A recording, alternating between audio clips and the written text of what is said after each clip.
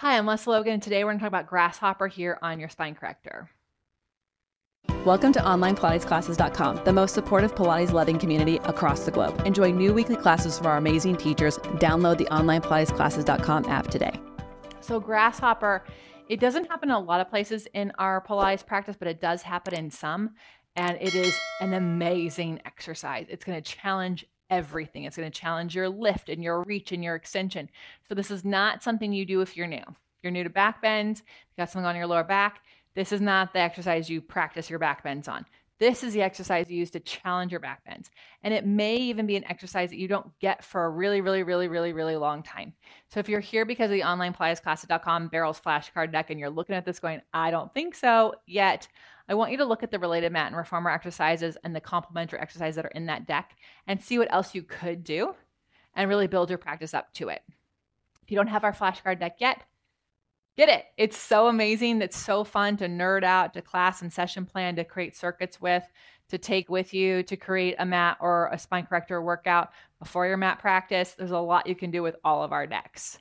All right, so Grasshopper, you can do it on the reformer, you can do it on the ladder barrel, and you can do it on your spine corrector. Yes, there's some people could kind of create a version of it on the mat, but that's not really where it's at. You're kind of just doing beats. So you'll do your spine corrector. It's done at the end of a series. So after rocking, you kind of like drape over the spine corrector or give a good stretch, and then you would set up for it. So if I had done my rocking, I would actually, like I could sit back child's pose, I could drape, and then I'm going to slide a little bit forward and have my hands underneath my shoulders, just like I would for the reformer. Then I'm gonna reach my tailbone for my heels, and I'm gonna spin my inner thighs up, and then I'm gonna do a push-up. So I'm actually gonna pull my elbows back and my chest towards the mat, and my legs go up. And then I'm gonna bend my knees, reach them up to the sky, and beat, beat, beat, beat, beat. Now my equipment slipped a little bit, so I'm gonna reset myself. That does happen. You may, if you find it's slipping a lot, you might need a sticky pad.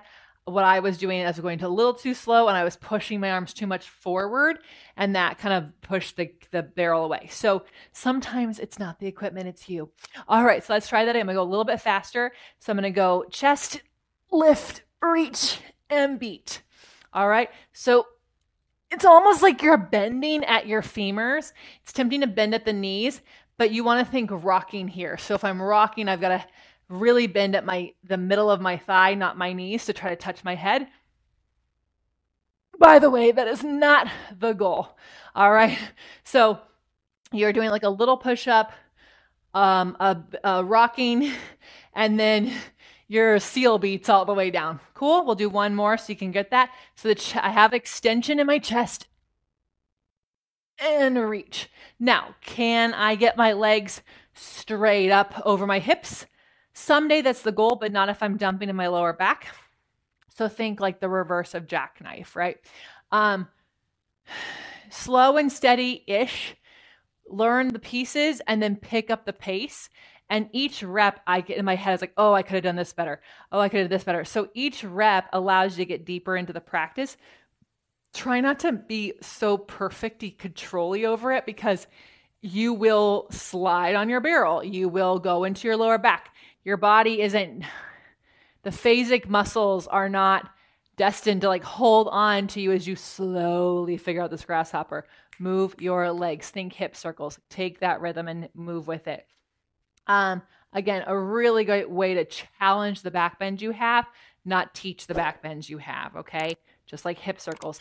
It's not there to teach or teaser, it's there to challenge what you've connected to. If you have questions about this, put in the comments below. If you're an OnlinePilatesClasses.com member, make sure you check in with us in the community. I would love to hear how you're using your spine corrector to support your mat and reformer practice. If you'd like to be an OnlinePilatesClasses.com member, check out OnlinePilatesClasses.com/YouTube.